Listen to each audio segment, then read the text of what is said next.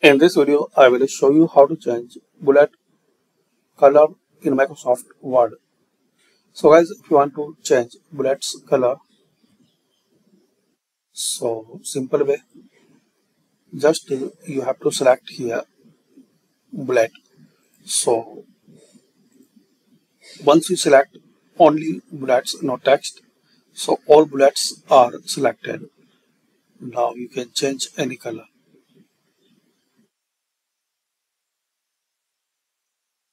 like this. And another method,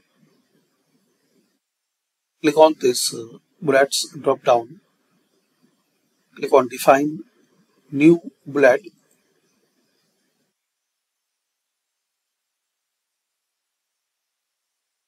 select font,